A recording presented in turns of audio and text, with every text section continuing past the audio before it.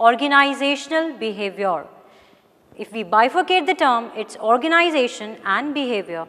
As Mintzberg says that there are 3 types of managerial roles, that is informational, interactional and decisional. So, a manager has to disseminate the information, take the responsibilities and roles of a leader as a spokesperson, has to liaison between internal and external things in an organization, and also take decisions as an entrepreneur at a level of creativity and new or novel ideas. You as an upcoming managers should know that how you will behave or how you will anticipate or assume. See, if one is behaving in a particular manner, there may be external reasons also behind it, despite of only considering the internal reasons. And for that, coming to the individual level, if there is an organization that is a social unit that has a goal to be achieved, and that goal will be achieved by the human resource it absorbs in the organization, right? So, when the human resource is there are 4 major things a person or an HR manager or the organization seeks in the person who will be absorbed for a particular job and role. First, the ability. Is that person capable enough to be at that particular position? Second, the biographic characteristics, maybe the gender, the age group and other things. Third, his personality and attitude. When I talk personality or when I say personality, it means like if you have to select a person for being a bouncer. I hope you have heard about the bouncers, right? So, then I will be requiring a person with biographical characteristics, that should be he should have a heavy build. And then opposite to it, if I am finding somebody for a flight steward or stewardess, then we want particular physical checks, right? This and then the height should be this, should look beautiful, smiling face. But then if somebody has to be taken for accounts, you need not require a smiling face altogether. Now comes the 4th thing, that is emotions. It is very, very important when you are in an organization, you should be emotionally intelligent. People talk about IQ, but then nowadays more we talk about is EQ, emotional quotient. Are you emotionally balanced?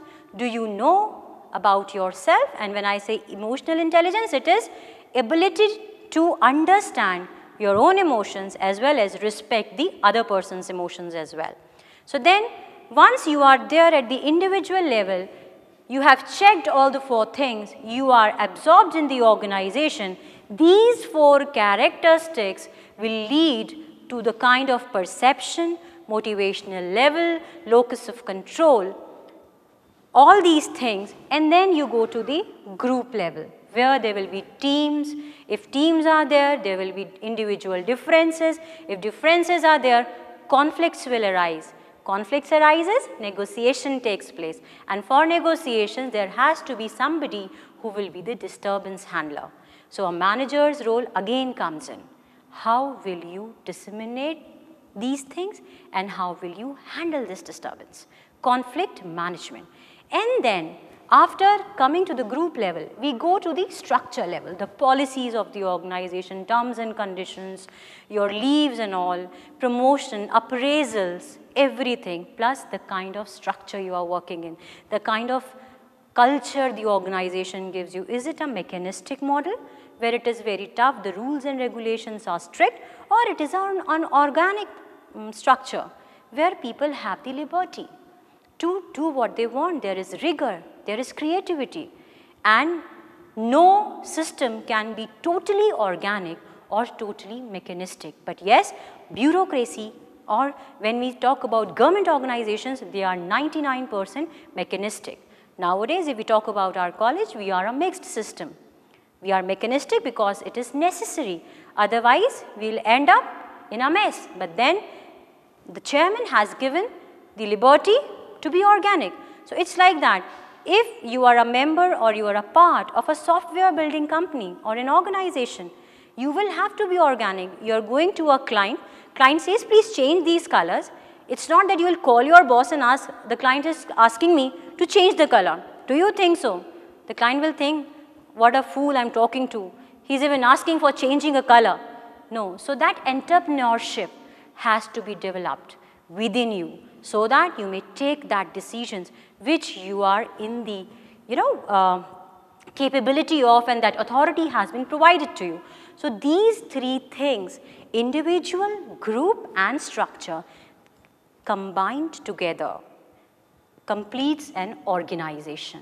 And a human being, human resource will come up with productivity, less absenteeism, less turnover, and a feeling of citizenship, belongingness with the organization, to the organization. And that comes up with the perfect idea of an organization being successful. So how to make organizations successful is here. And that is why we are studying this subject. You should know who to hire, when to catch them, what to allocate, and then how to expand it.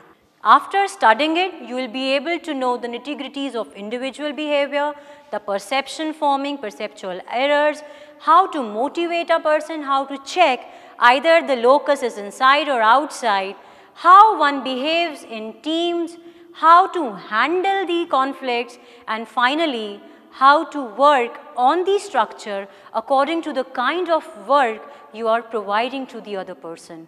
I hope this is clear to all of you. Tomorrow, we'll continue with perception building.